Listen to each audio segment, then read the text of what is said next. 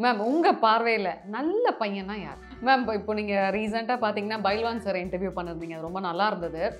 அவரு நிறைய விஷயங்கள் எல்லார பத்தியும் அசிங்கமா அவதூறா பேசிட்டு இருக்காரு இல்லையா?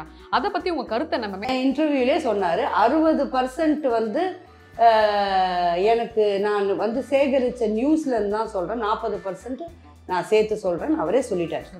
இப்போ உங்களால செக்ஸ் இல்லாம ஹாப்பியா இருக்க முடியுமா? உங்களை யார் மேம் இந்த மாதிரி பான் மூவி, அதாவது இந்த மாதிரி மலையாள படத்துக்கு வந்து நீங்க நடிக்கணும்னு சொல்லிட்டு யார் உங்களுக்கு வாய்ப்பு கொடுத்தா? அதுல பிட்டு சேர்ப்பாங்க. அது எடிட்டிங்ல ஃபிலிம்ல வந்து ஒரு பொண்ணு துணி இல்லாமலோ ஒரு ஹாஃப் நேக்கடாவோ அது பிட்டு. அது மேம் செக்ஸ் டாய்ஸ் பத்தி என்ன நினைக்கிறீங்க? மாஸ்டர்பேட் நீங்க பண்ணிருக்கீங்க, அதாவது பண்ணணும்னு ஆசை இருக்கா? நான் பண்ணியிருக்கீங்க. அண்ட் ரொம்ப அதிகமா மூடு வருதுன்னா என்ன பண்ணுவீங்க?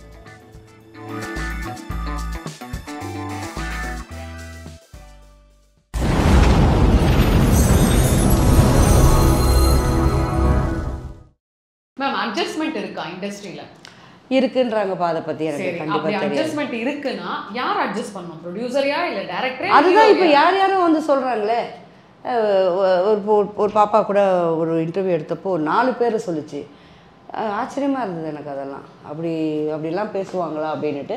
ஸோ உண்மையிலே என் காதுக்கு என்ன கேட்டு வந்ததில்லை. இப்போ இல்லை, 25 வருஷமாக வந்ததில்லை. அதனால தெரியாத விஷயத்தை பற்றி நான் பேச விரும்பலை. வேறு யாருக்காவது நடக்குது அப்படின்னு என்கிட்ட பர்சனலாக சொன்னால், அந்த மாதிரி சொன்ன எத்தனையோ ப்ரொடியூசர்ஸை நான் என்ன பண்ணியிருக்கேன், கேரளா ப்ரொடியூசர்ஸ் உங்களுக்கு இதெல்லாம் பார்க்க டைம் இருந்தால் உங்களில் எத்தனை பேர் என்கிட்ட எப்படி வாங்கியிருக்கிறீங்க, உங்களை எவ்வளோ பச்சையாக திட்டிருக்கேன். எதுவுமே எனக்காக கிடையாது. அந்த படத்தில் நடிக்கிற ஹீரோயின்ஸை வந்து தொல்லை பண்ணும்போது அப்போ நான் பூந்து பெரிய ஹீரோவை பிடிங்கி மாதிரி போய் சண்டை போட்டு அதெல்லாம் வந்து காப்பாற்றி விட்ருக்கோம். அந்த ஹீரோயின்ஸும் தமிழ்நாட்டை சேர்ந்தவங்க தான். அது கூட சொல்லியிருக்கேன், தமிழ்நாட்டிலேருந்து உங்களுக்கு ஒரு பொண்ணு ஹீரோயினாக கிடச்சிதுன்னா நீங்கள் தப்பு பண்ண கூப்பிடுவீங்களா அப்படின்னு. அப்போது நான் சொல்லும்போது நான் சொல்கிறேன், எனக்கு 23 வயசு இருக்குது. 2000 இது பேசினேன். அப்போ இந்த அளவுக்கு தெளிவில்லை. நான் ஏன் தமிழ்நாட்டை பற்றி மட்டும் பேசுகிறேன்னா, டோட்டலாகவே எல்லா பெண்களை பற்றி சொல்ல வந்தேன். அப்போ எனக்கு அதை பேச தெரியல. நான் இப்போ பேசுகிறேன். ஸோ இது இந்த நேரத்தில் இந்த சேனலில் இந்த இன்டர்வியூவை நான் பேசிகிட்டு இருக்கிறது கேட்டிங்கன்னா உங்களில் யார் யார் என்கிட்ட வாங்கியிருக்கிறீங்கன்னு உங்களுக்கு தெரியும். மேம் உங்கள் பார்வையில் நல்ல பையனா யார்? நல்ல பையன் எல்லாருமே நல்ல பசங்க தான். உங்கள் பார்வையில் யாருன்னா என்ன சொல்கிறது? அதாவது இப்படி சொல்வீங்களே, எனக்குன்னு ஒரு பிடிச்சிருக்கணும்னா குடிக்கக்கூடாது, இல்லை பெண்கள் எப்படி மதிக்கணும், இல்லை இப்படி இருந்தால் போதும், என்கிட்ட டிக் மார்க் வாங்கிடலாம், பாஸ் மார்க் வாங்கிடலாம். ஐயோ, நான் எல்லாருக்கும் டிக்கு தானே போட்டிருக்கேன். நான் என்ன இப்படி பேசிட்டேன், எல்லா லவ்வர்ஸுக்கும் நான் டிக்கு போடாமல் எப்படி 10-15 லவ்வர் எனக்கு வருவாங்க? எல்லாருமே டிக்கு தான். எல்லாருமே. ஆமாம் மேம் இப்போ நீங்கள் ரீசெண்டாக பார்த்தீங்கன்னா பைல்வான் சார் இன்டர்வியூ பண்ணிருந்தீங்க. ரொம்ப நல்லா இருந்தது. அவரு நிறைய விஷயங்கள் எல்லாரும் பற்றியும் அசிங்கமாக அவதூறா பேசிட்டு இருக்காரு இல்லையா?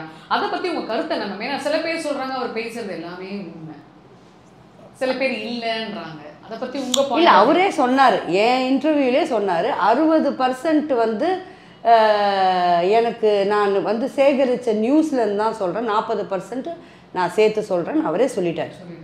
அப்புறம் நான் அவரை பற்றி பேசி என்ன பிரயோஜனம்? அவர் வாழ்வாதாரம்ப்பா. 2000 ரூபாய்க்கும் பேசுகிறாரு, 1000 ரூபாய்க்கும் பேசுகிறாரு, 3000 ரூபாய்க்கும் பேசுகிறாரு. என் சேனலுக்கே 2000 ரூபாய்க்கு இது வந்தார். ஏன்னா அது மற்றவங்க சேனலாக இருந்தால் அந்த விலையை நான் சொல்லக்கூடாது. கரெக்ட். என் சேனல் ஷக்கீலா, ஷக்கீலா சேனலுக்கு 2000 ரூபாய்க்கு வந்தார். அதனால நான் அந்த உண்மை எனக்கு சொல்ல ரைட்ஸ் இருக்குது என் சேனல்ன்றதால. ஸோ 2000 ரூபாய் 1000 ரூபாய் கிடைக்குதுன்னா அவர் என்ன வேணால் பேசிட்டு போட்டுமே. உண்மை இருந்தால் நம்ம பயப்படணும், மடியில் கனம் இருந்தால் பயப்படணும். நமக்கு மடியில் கனம் கிடையாது. அப்போ ஏன் நீங்கள் பயப்படுறீங்க? பேசுன்னு போயா அப்படின்னு சொல்லி விட வேண்டியது தான். கரெக்ட் தான் மேம். ஆக்சுவலாக பார்த்தீங்கன்னா உங்களோட பொண்ணு ஷாக்கிலாக்கும் உங்களுக்கும் வந்துட்டு கொஞ்சம் ரீசெண்டாக பிரச்சனைன்னு சொல்லி நிறைய சோஷியல் மீடியாவில் போட்டிருந்தாங்க. அது உண்மையா? அது எதனால? இல்லையே, அவளுக்கு எனக்கு என்ன பிரச்சனை வரும்? அதான் கேட்குறது. உண்மையான இல்லையே, பிரச்சனை இல்லை. சோஷியல் மீடியாவில் அவளே கொடுப்பா. அதுதான் என் பியூட்டியே. என் குழந்தைகிட்ட அவள் வந்து எப்படியாவது டக் அப்படின்னு வந்து திடீர்னு அவள் சேனல் ஸ்லோவாக போயிடுதான் அப்படி ரைஸ் பண்ணுறதுக்கு அவள் என்ன வேணால் பண்ணுவாள். அதுதான் அவள் டேலண்ட்டு. அவளே கூட கொடுத்துருக்கலாம். ஏன்னா ஒரு இதில் வந்து என்னை நடு தெருவில் நிறுத்தி விட்டார் அம்மான்னா, நான் எப்போ உன்னை நடுத்தூரில் நிறுத்துறேன்? கரெக்ட். அதனால அது அவள் ஸ்டைல். ஓகே. இப்போ உங்களால் செக்ஸ் இல்லாமல் ஹாப்பியாக இருக்க முடியுமா?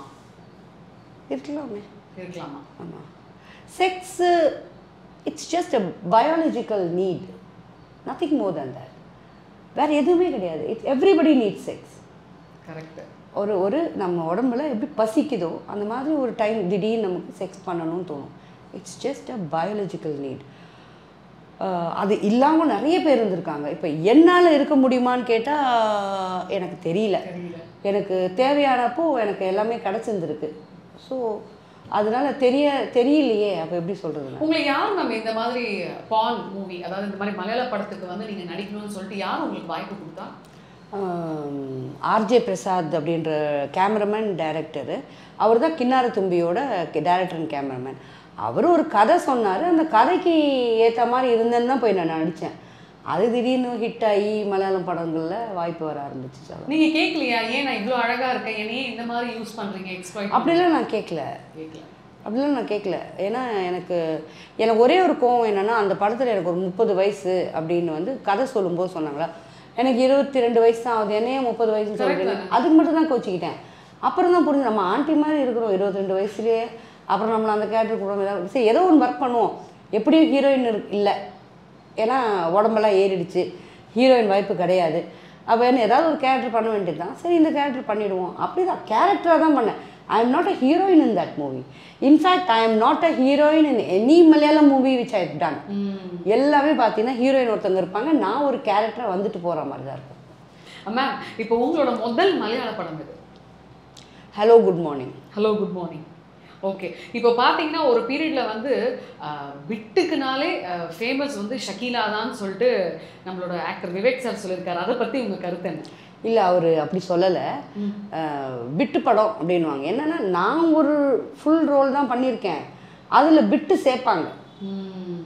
அது எடிட்டிங்கில் ஃபிலிமில் வந்து ஒரு பொண்ணு துணி இல்லாமலோ ஒரு ஹாஃப் நேக்கடாவோ அது பிட்டு, அது அந்த தனியாக அதை ஷூட் பண்ணி அதை சேர்த்துருப்பாங்க. அதுதான் பிட்டு படம். ஆக்சுவலாக நீங்கள் அந்த காலத்தில் டீசெண்டாக தான் நடிச்சிருக்கீங்க. இப்போ இருக்க பொண்ணுங்கள்லாம் பார்த்தீங்கன்னா நிறைய சோஷியல் மீடியாவில் பயங்கரமாக இருக்கிறாங்க. உங்களுக்கு கோவம் வரலையா, என்னைய மட்டும் ஏன் இப்படி எல்லாம் வந்து சமுதாயத்தில் முத்திரை குத்துனீங்க? இப்போ ஒரு பொண்ணு அதானே பண்ணி. அப்படி இல்லை, நான் பண்ணும்போது அதுக்கு ஒரு வேல்யூ இருந்தது.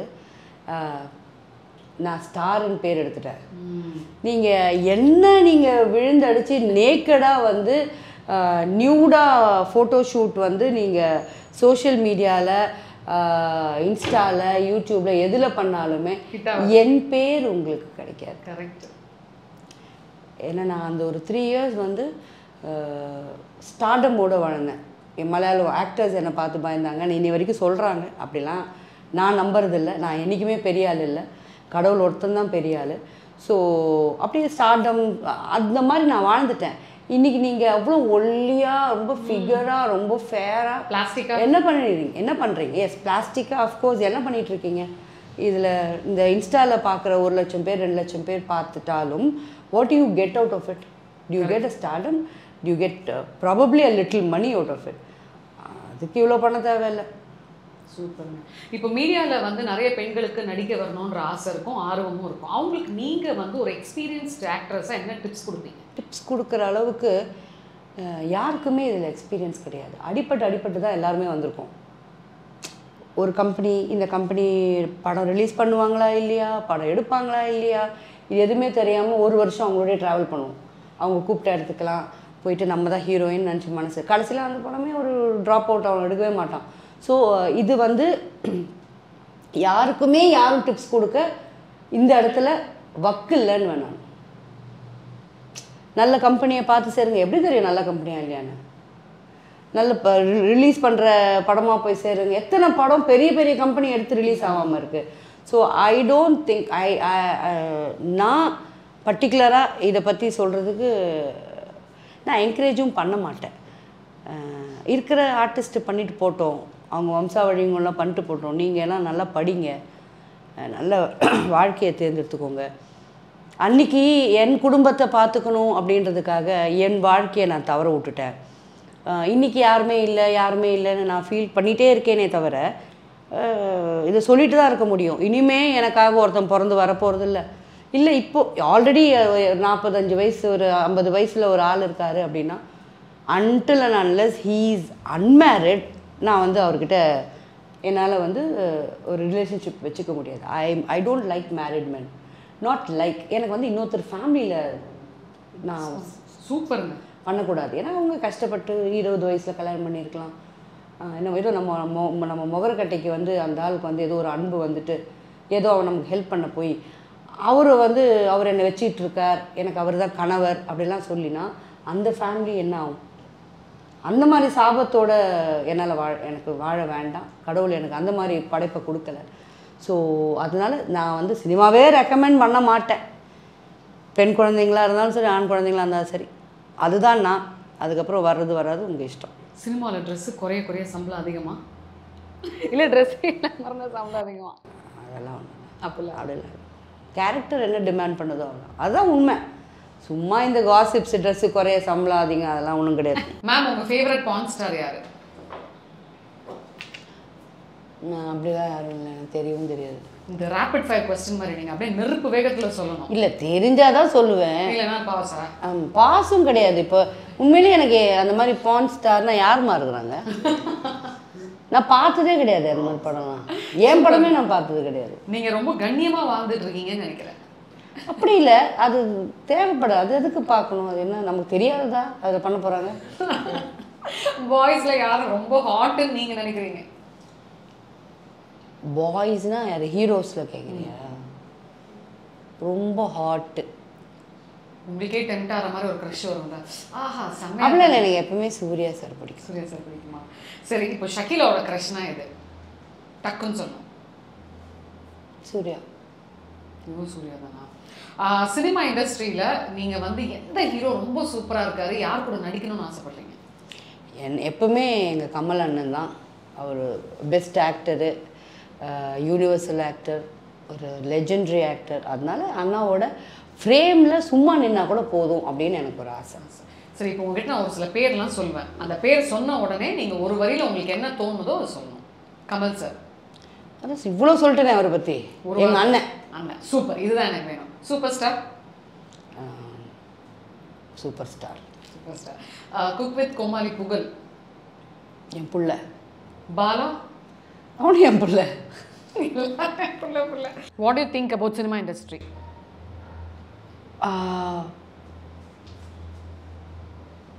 It's an ocean. Super, nice answer. A single word about Shakila. Candle. Candle, super. Vanitha Vijay Kumar. My younger sister. Younger sister. Bailwan. Sweet enemy. Sweet enemy. Mila. My daughter. You know, நீ expect பண்ணது அவங்கவுங்களுக்கு ஒரு பேர் வைப்பேன்னு. இப்போது அதுதான் நீ expect பண்ண. அது ரொம்ப ஆர்டிஃபிஷியலாக இருக்கும். அந்த ஒரு மாதிரி நேமிங் பண்ணுறது ஒரு மாதிரி பிடிக்கல உங்களுக்கு? இட்ஸ் லைக் இப்போது பாலா அப்படின்னா ஸ்பான்டேனியஸ் ஆக்டர் அப்படின்னா அப்போ மற்ற ஆக்டர்ஸ் என்ன சொல்கிறது? கரெக்டு இல்லையா? அப்போ மற்றவங்க இப்போ கவுண்டமணி அப்படின்றதுக்குள்ள டைலாக் மாற்றி சொல்கிறாரு. ஆனால் அது அவர் ஸ்கோர் பண்ணிட்டு போயிடுவார். ஸோ அவங்களெல்லாம் விட்டுட்டு இன்றைக்கி வந்த பாலாவெல்லாம் நான் வந்து அப்படி டக்குன்னு சொல்ல முடியாது. ஸோ ஆக்சுவலி எனக்கு என்ன தோணுச்சோ நீ கேட்டதில் நான் அதை மட்டும்தான் சொன்னேன். மாம் my children. Ma'am, sex toys பற்றி என்ன நினைக்கிறீங்க?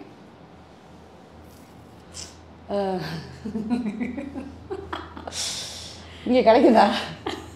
பர்மா பஜாரில் இருக்குது, கேள்விப்பட்டேன். வாங்கணும்னு ஆசைப்பட்டிருக்கீங்களா? இல்லை, எனக்கு தேவைப்படல. அதனால வேணாம், அதெல்லாம் ரிஸ்க்கு வேணாம்ல. எதுக்கு? சரி, லேடிஸோட மாஸ்டர்பேஷன் பற்றி என்ன நினைக்கிறீங்க? இல்லை, அவங்களுக்கு தேவைன்னா அவங்க செய்யலாம், தப்பு கிடையாது. எப்படி மென்னுக்கு அது தேவையோ அது மாதிரி விமென் ஆல்சோ நீட்ஸ். அது நிறைய பேருக்கு தெரியல. இதை செய்கிறவங்களுக்கே தெரியாது this is masturbation what they are doing. அவங்களுக்கு அதில் ஏதோ ஒரு ப்ளஷர் கிடைக்குதுன்னு செய்கிறாங்க. ஆனால் அதுதான் மாஸ்டர்பேஷன் அவங்களுக்கு நிறைய பேருக்கு தெரியாது. ஸோ கண்டிப்பாக செக்ஸ் எஜுகேஷன் தேவை. சூப்பர். மாஸ்டர்பேட் நீங்கள் பண்ணியிருக்கீங்களா? அதாவது பண்ணணும்னு ஆசை இருக்கா? நான் பண்ணியிருக்கீங்க. அண்டு ரொம்ப அதிகமாக மூடு வருதுன்னா என்ன பண்ணுவீங்க? பாய் ஃப்ரெண்ட் ஃபோன் பண்ணுவேன். நீங்கள் ப்ரெக்னென்ட் ஆகிருக்கீங்களா எப்பயாவது? ஒன்ஸ். யாரால? பாய் ஃப்ரெண்ட். அவர் இப்போ பார்ப்பீங்களா? ஸ்டில் கான்டாக்டில் இருக்கீங்களா? எஸ். ஏன் அங்கே அபார்ஷன் பண்ணீங்க? அப்போது I was too young. And அம்மா வந்து அதெல்லாம் வேணான்னாங்க. Actually that was the right decision. சூப்பருங்க. அம்மாவுக்கு தெரியுமா? தெரிஞ்சு போச்சு இல்லை, அவங்களுக்கு தெரிஞ்சு தான் நான் ப்ரெக்னென்ட் எனக்கு தெரியும். பிகாஸ் எனக்கு இர்ரெகுலர் பீரியட்ஸ் இருந்தது. 8 மந்த்ஸ்க்கு ஒரு வாட்டி வரும், 6 மந்த்ஸ்க்கு ஒரு வாட்டி வரும். நான் அப்படி தான் நினச்சேன். பட் மம்மி வந்து ஏதோ பார்த்து என்னோடய வயிறு பார்த்தீங்க வா அப்படின்னு இந்த ஆர்ஆர்ஓ ஆரியரோ படத்தில் இப்படி தொட்டு ஷீஸ் ப்ரெக்னென்ட் அந்த மாதிரி எங்கள் அம்மா பண்ணாங்க. இப்படி தொட்டி அப்படின்னாங்க. என்னங்கம்மா என்ன ஒன்றும் இல்லை வா டாக்டர்கிட்டன்னு கூப்பிட்டு போய் அபார்ஷன் பண்ணாங்க. திட்டாங்களா? திட்டல. அண்டர்ஸ்டாண்டிங் தெரில, என்னை திட்டலை. ஆனால் அன்றைக்கி ஈவினிங்கே கூட்டிகிட்டு போய் டெஸ்ட் எடுத்துகிட்டு அபார்ட் பண்ணிட்டாங்க. But I think that was not a right age and that was அப்படியே பிறந்திருந்தாலும் அது இல்லீகல் சைல்டாக இருந்திருக்கும். ஸோ இல்லிஜிமேட் சைல்டாக இருந்திருக்கும். So it's okay. மேம் இப்போ நீங்கள் சொன்னீங்கல்ல செக்ஸ் எஜுகேஷன் கட்டாயம் அப்படின்னு சொல்லிட்டு, அது உண்மையான ஒன்று. சேஃப் செக்ஸ் பற்றி என்ன நினைக்கிறீங்க? Safe sex is nothing but using a Kandam. And